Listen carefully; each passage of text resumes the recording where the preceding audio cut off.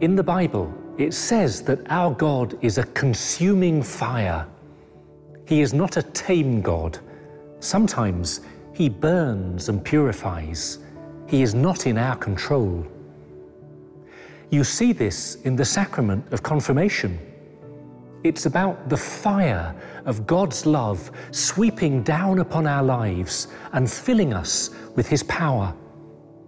There is a special outpouring of the Holy Spirit, just as there was on the disciples on the day of Pentecost. It's not the first time we receive the Holy Spirit, who comes upon us at baptism, but there is a new energy, a confirmation and a strengthening of his gifts.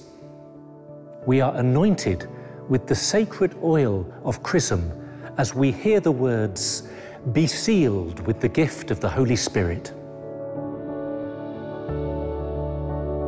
There are great debates about the best age for confirmation.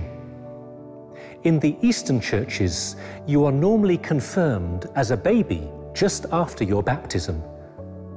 But in the Western tradition, it varies a lot depending on what your bishop decides and what the tradition is.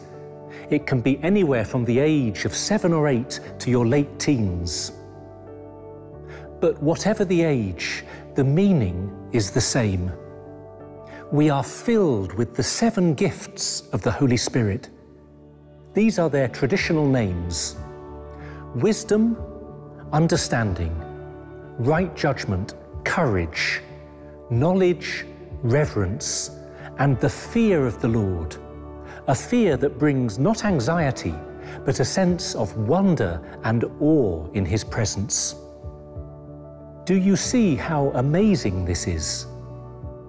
Most of us feel very ordinary. We are aware of our own weaknesses.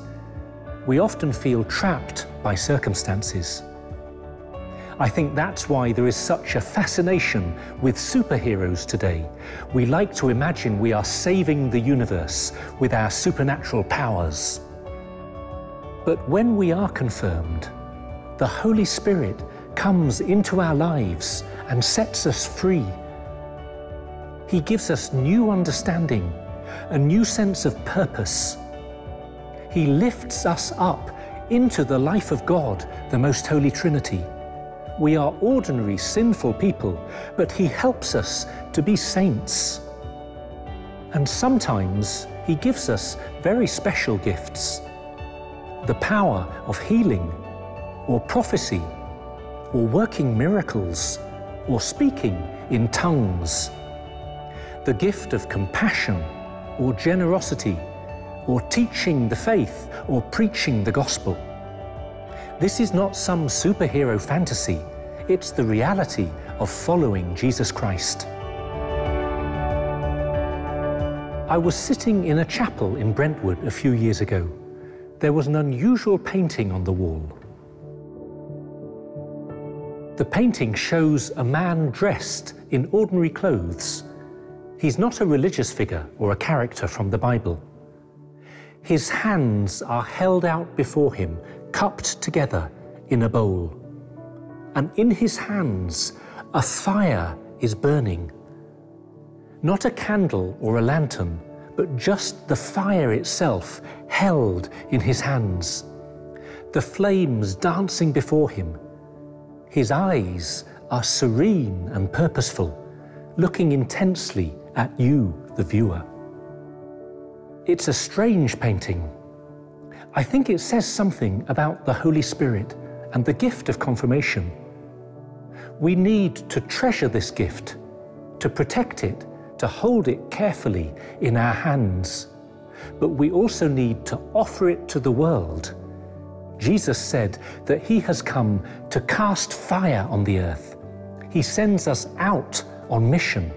The Christian faith is too valuable to keep for ourselves. If you are already confirmed, I hope you can appreciate the gift of the Holy Spirit more and more. If you are not, then maybe it's something you can hope for in the future. Let me finish with 2 well-known prayers. The first is a prayer to the Holy Spirit. It reminds us that we can talk to the Holy Spirit and pray to him just as we can to Jesus and to the Father. It goes like this. Come, O Holy Spirit, fill the hearts of your faithful and enkindle in them the fire of your love. Amen. And the second is a prayer to the Father. O God, who has taught the hearts of the faithful by the light of the Holy Spirit, grant that by the gift of the same Spirit we may be always truly wise and ever rejoice in his consolation through Christ our Lord. Amen. And if you want to know the power of the Holy Spirit in your life, the best way is simply to ask the Father to send you the gift of his Holy Spirit.